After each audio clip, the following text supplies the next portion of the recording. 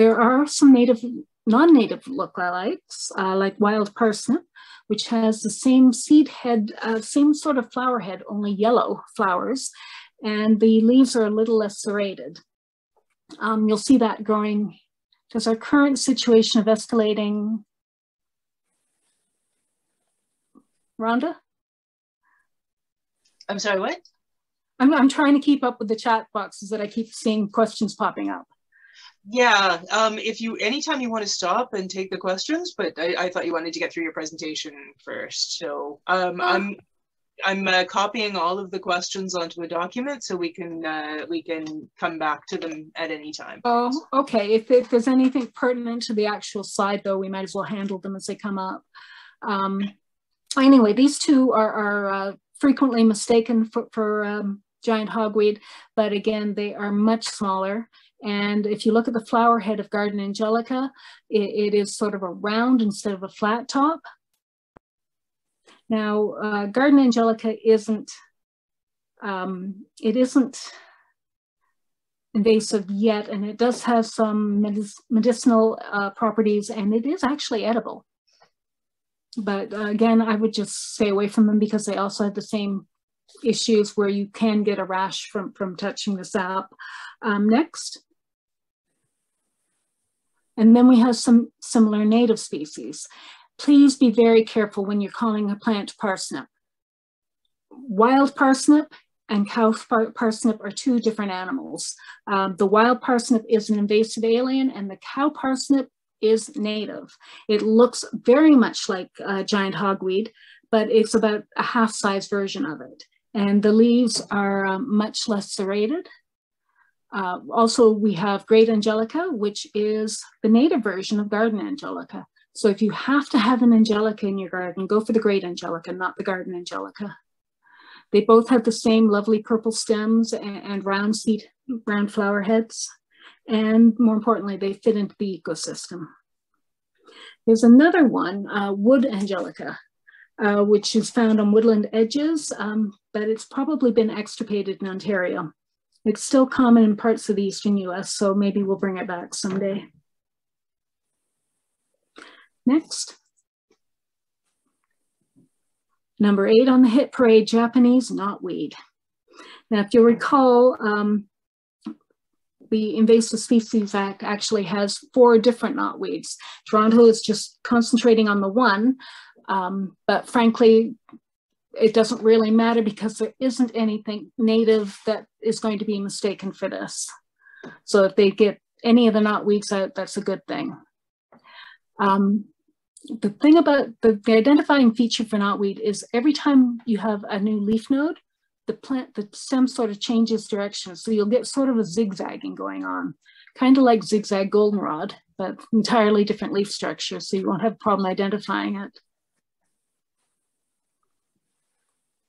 It is really difficult to eradicate, if you'll see on the next slide. Somebody that hedge is actually growing up the street from me. And this is what somebody has done on the other side of the hedge to try and control the Japanese knotweed. They have planted one of my favorite plants, the native cup plant. Now that's one of the plants that New York actually calls invasive, even though it's native, because it is pretty aggressive. It's got a really intense root structure. And I'm really watching how this cup plant that they kind of got from my garden is battling it out against the neighbor's knotweed. And I'm really hoping that the bylaw officers get in touch with the number of people that are growing Japanese knotweed as an ornamental. Somebody actually planted it over in our community garden, which is the picture on the right. And that's it only a few weeks after it was planted. We dug it out about 5 years ago, and I am still dealing with the resprouts, even though it was pulled out almost immediately after it was planted.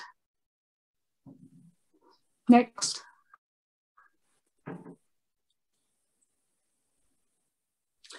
Okay, so telling the difference between giant Bohemian and Himalayan knotweed. The first one on the left is the giant knotweed. It has interbred with Japanese knotweed to form Bohemian knotweed. So the giant one has the heart-shaped leaves. The Japanese has more of a spade shape, and the Bohemian can have both. Usually starts off with heartlet-shaped leaves at the bottom, and as it gets up towards the ends of the branches, they turn into more of a spade shape. But these plants can cross and back cross and recross, and you can get all kinds of mixtures. The Himalayan knotweed, this is where the Ontario Species Act got it right. That is just starting to appear in Ontario. So by naming it as an invasive species now, we have a chance of keeping it out. And you can get this particular slide from the invasivespeciescenter.ca. It gives a lot of good information if you care which knotweed you've got. I don't, I just want them all gone. Next.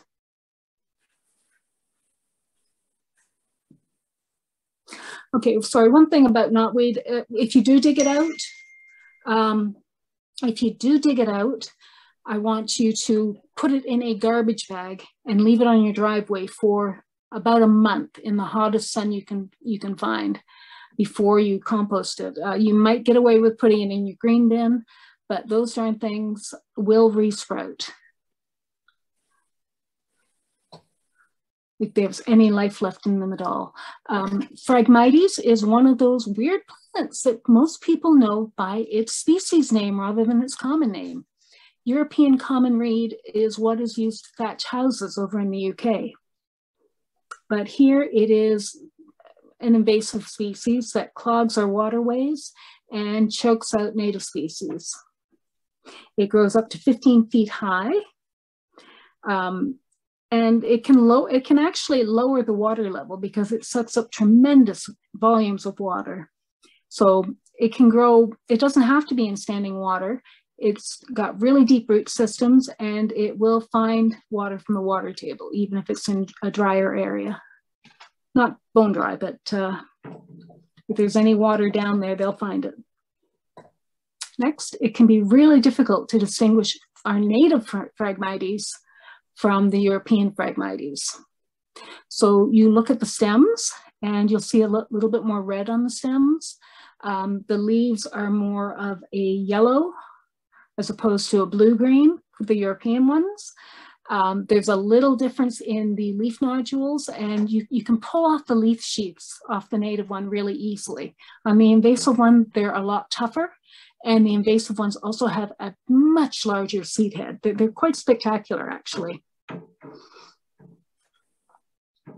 But I wouldn't recommend anybody who's not really familiar with Phragmites trying to identify it on their own. And that's why it's also kind of dangerous to have a bylaw officer. But fortunately, it's really unlikely that most people will have Phragmites on their property unless they're on a ravine lot. Next. What is an ivy? The plant we love to, we hate to love to hate, I'm not sure. It's a really important food for birds, deer, and insects. Moths eat it as well.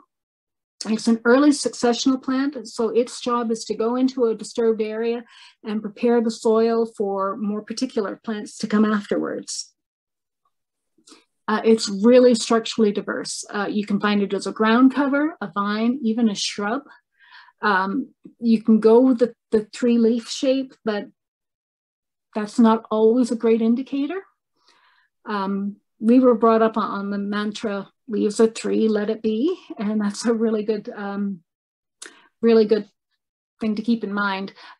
It is really easy to get rid of. You don't want to get the uracil on your skin because you will get some people will get a rash.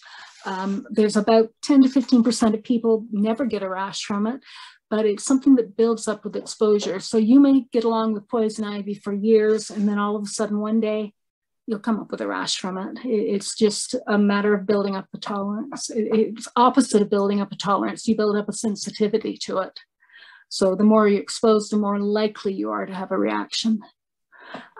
If you get it on your clothes wash it in hot water and leave it out in the sun to dry. If you get it on your skin, detergent, or if you don't have that, vinegar or alcohol diluted will help. It usually grows in conjunction in the wild with jewelweed. And some people say that that's curative. I think it's more palliative. Jewelweed has a lot of moisture content, so it will feel soothing on your skin, but it's probably not going to do anything to dissipate the sap that you're getting off the milkweed. Whatever you do, do not burn it, because the smoke gets in your lungs and can irritate them, and you can have severe breathing problems from that. The easiest thing is to cultivate the soil. It doesn't do well if the roots are disturbed. And if you can't do that, solarize it with black plastic, or even just put layers of cardboard over top. And if it's growing somewhere out of the way in your garden, let it grow. If it's next to a pathway or somewhere where people are liable to come in contact with it, fine. It can go from there, but it is an important part of the ecosystem. Next. Purple loosestrife, the only plant that is officially designated as a local weed in Toronto under the Ontario Weed Act. It arrived in the 1800s because it is a really beautiful plant, but it totally takes over. At least it did until they brought in some biocontrols, and the moths that they brought in have actually, the beetles they brought in have actually been working very well to control it where they've been released. You can have, they used to be that these things were really famous in the 90s. It was the first really publicized invasive plant, because people couldn't figure out why people were so upset about these beautiful purple plants growing everywhere. Look at how lovely that marsh is, but nothing else was growing in that marsh. It impacted biodiversity so badly. It was impacting the whole ecosystem, the whole food web. And garden varieties that were once thought to be sterile can cross-pollinate with wild purple loosestrife to produce a viable seed. So even if you go into your garden center and they tell you it's a sterile cultivar, don't believe them, don't buy it, or if you buy it, and encourage the nursery to destroy them. It does have a couple of native lookalikes. Next. Oh, sorry, this is a non-native one that is now becoming invasive in Western North America, and it is gradually coming east. So if your nursery tries to sell you garden loosestrife, it's the same prohibition. Do not take it. Tell them what they can do with it. Similar native species are fireweed, blue vervain, blazing stars, and on the next slide we'll see winged loosestrife and swamp loosestrife, which are native species that should be growing in those marshes that have been taken over by purple loosestrife. Next, and the final item on our dirty dozen is the annual ragweed.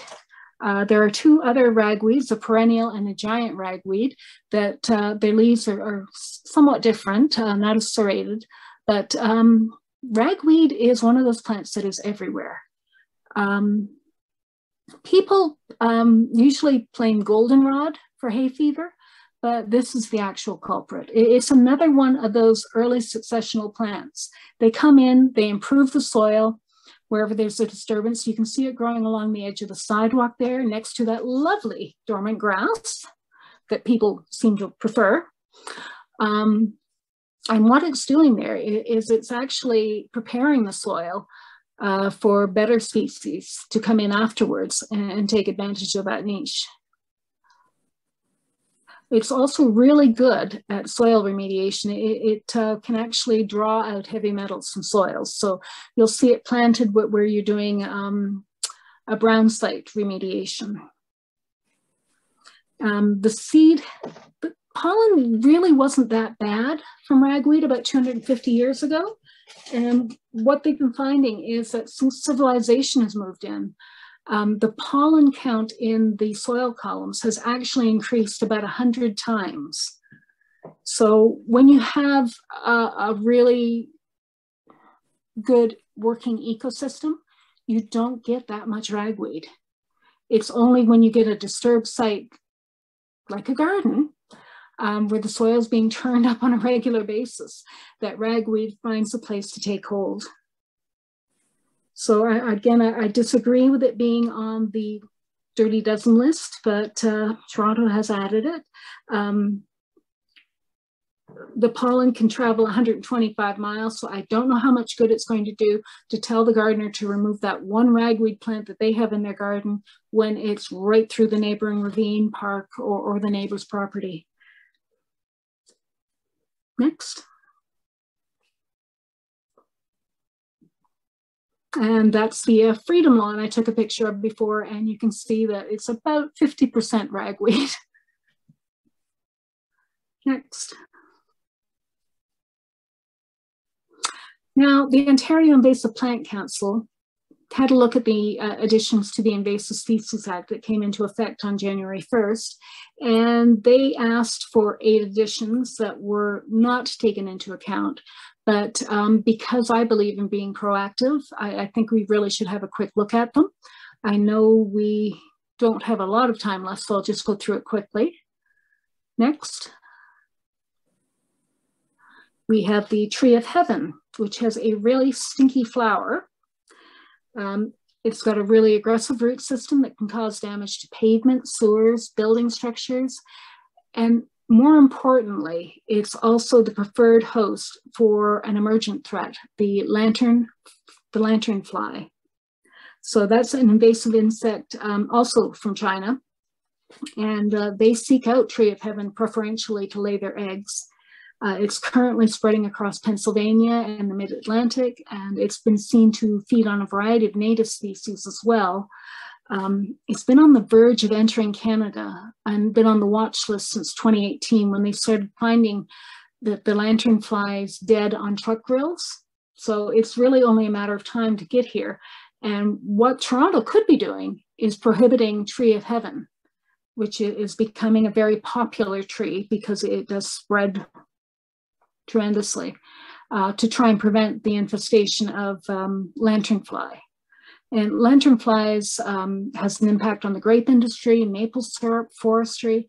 You can get up to 12,000 adults feeding on a single tree. And at that point, the only way to get rid of them is to resort to pesticides. And they seem to have built up a tolerance for most pesticides. So it's a chicken and egg thing where you just have to keep applying more and more stronger chemicals to get rid of them. So it's best to keep them out in the first place. Next. That's the lanternfly that is coming soon to a garden near you. Hopefully not. Next. White mulberry, again, came from China. It was brought into Virginia to try and develop the silkworm industry. And then they found out, oh, it's a pretty tree and it produces a lot of nice berries. Let's keep it and grow it as a garden ornamental. And unfortunately, it's really taken off and it has interbred with the native red mulberry, Morus rubra. And the problem with that is that there's only 217 red mulberries known to exist at this point. They interbreed very easily with white mulberry and with the resultant hybrids. So at this point, it's really difficult to tell the difference between, and the white mulberry characteristics seem to predominate in the hybrids as well. Next. Flowering rush, another marshland plant that is choking out our waterways. Native to Africa, Asia, and Europe.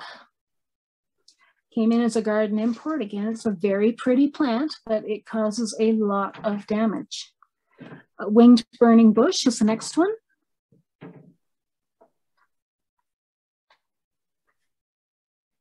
And you probably have seen that growing in a lot of gardens. It's a very popular garden plant. It has this beautiful bright red foliage in the fall.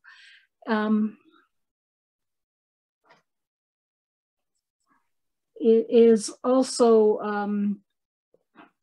very easily spreading, and you can see it growing into forest edges now and taking over there. You can have hundreds of seedlings below the parent plant. That's called a seed shadow, and it's easily confused with native species of euonymus like strawberry bush, which also has green linked stems, and our native sweet gum tree saplings can be mistaken for burning bush as well. Next. I absolutely hate this next one, Asiatic bittersweet. It is interbreeding with our native bittersweet, American bittersweet, and it was brought in because it's a very popular crafting plant. You'll see people, because the berries grow right along the stem instead of just at the ends like the native bittersweet, it makes lovely wreaths. It's a very pretty, attractive, different looking thing. And those seeds are eaten by birds, and they can stay in the stomach of birds for weeks before they're spread out, probably miles from the parent plant. So it's one of those things, oh, it's not spreading from my garden. It's not in my neighbor's yard. No, but it's in the neighboring forest. And it also, as I said, it hybridizes with American bittersweet, making them very difficult to tell apart. If you go into the Rouge Valley, you see more hybrids than you do the native bittersweet now. Next. It can take down trees. It's a really horrible plant. So I'm starting to lose my voice after all this talking. Norway maple comes from Europe in 1756, according to one source. I have heard it as early as the 1600s. It has that black spot fungus, and a lot of people think that when they buy the Crimson King variety that they are buying the native red maple. They're not. An easy way to tell the native from the invasive maples apart is to pluck a leaf and squeeze the stem. If it has a white milky substance, that is the invasive maple. It provides a lot of shade, but it also shades out the understory. It's a very prolific cedar, and it sucks up a lot of moisture from the soil. Next.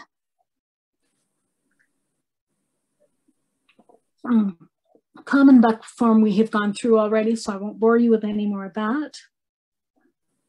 But common and glossy buckthorn are also recommended to be included and have not yet been. Next. So there are hundreds and hundreds of invasive species, plant species that are still being sold in Toronto. Kudzu has just arrived on the north shore of Lake Erie. Fortunately, that's not being sold by nurseries, unlike these other plants like periwinkle. Goutweed is one of my least favorite plants because you cannot get it out of the soil. Next. And then, of course, we have our all-time favorite invasive plant, the mixtures of grasses that form a typical lawn. Next, it's the third largest crop in North America. Do you hit the next button a couple of times, Kathy? There's some build-ins on that. It is one of the most allergenic plants. It is high maintenance and highly invasive. And yet it is the preferred plant of Toronto bylaw inspectors. Next. This is an emergent threat. It is not a plant, obviously, but it is just starting to arrive in Toronto. It has been in the United States for about 100 years. It looks very much like our earthworms, but they don't come in ones or twos like earthworms. When you find one jumping worm, you're liable to find a cluster of them. That little ring is closer to the tail end than in the native, well, non-native earthworms. Earthworms are actually not native to North America. And we could get into a whole lecture on why earthworms are maybe not the best thing in the world either. But these Asiatic jumping worms, we have a chance to keep them out. Next. That just gives you an idea of the difference between the earthworm, the more common earthworm on the bottom, and the Asiatic jumping worm on the top. They're very energetic. If you pick one up, it will wriggle and jump and possibly drop its tail. They will probably die off in the cold every year, but they leave behind egg cases, and those can overwinter and produce a whole new crop in the spring. And if you have one, you have hundreds. It's spread by soil and by mulch and by trading plants. So if you're really advised to heat treat any soil products that you bring in. Put it out on your driveway under a black tarp for a week or two, spread it out a bit to let the heat really get into the soil, or use a propane torch on it and just try and kill off the egg cases. Search through and see if you can find the egg cases. They're supposed to be kind of like coffee grounds. I'm lucky I haven't come across this one yet, so I can't give you much advice from a personal perspective. Next. They did a survey of 11 ravines in Toronto, and I apologize, I stole this slide. And those are the 4 areas that they did find Asiatic jumping worms. And what they're finding is they usually come in very close proximity to gardens backing onto those ravines. So again, people are bringing in soil, or they're trading plants and planting them, and they're bringing in these egg cases without knowing what they're doing, and it's spreading into the natural ravines. Next. Okay, anybody want to talk about bylaws? Toronto has a variety of bylaws that they can use against gardeners. The most famous one is the tall grass and weeds, now called turf grass and prohibited plants. They've also used the property standards, 623 and 629. 813, the Tree Act, and one that I forgot to put on here is probably maybe under the Fence Act. I have seen them call cedar trees fences, and ordered a line of cedar trees chopped down before they had a chance to even become a tree. Now, the scary thing about the new bylaw is that the maximum fine is raised from $5,000 to $100,000. And the range of offenses has really increased. You can be charged if you simply obstruct the bylaw officer, if you fail to provide him with any paperwork that he requests. The range of offenses, hinder or obstruct, it's not really well defined. It can be whatever the bylaw officer wants. So if they come in and they say, we're going to chop down your native plant garden because we deem it weeds, and you say, no, you're not, that's obstruction.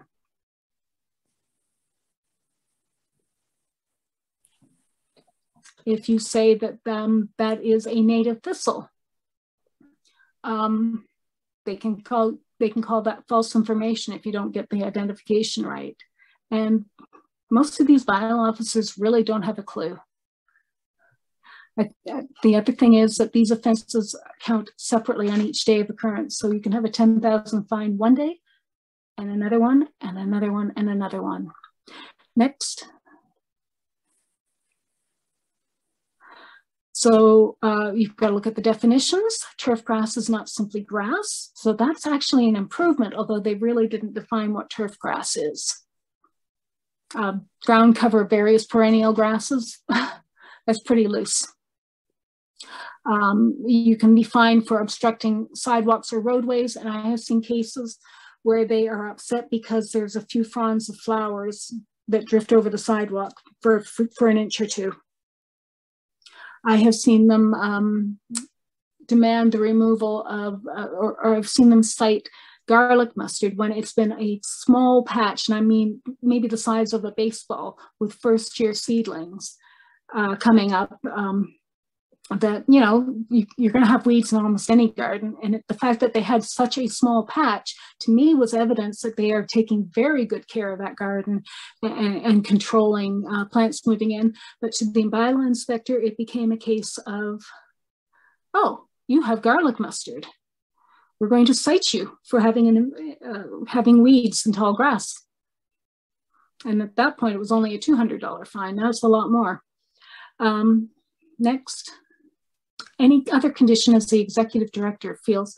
So somebody was asking, what can we do to stand up to them? What I'd like to suggest is that if you are aware of any cases of the bylaw being applied unfairly, or if you'd like to help people who have or are facing unfair charges, send me an email. I'll put you on a mailing list. And if we find, there's strength in numbers. Councillors respond to numbers. When they came in and cut down my native plant garden as tall grass and weeds, they said they never got so many complaint calls. And that probably saved me from having it cut down late again. It eventually caused them to back off, and I've got an agreement with them now that they will leave me alone.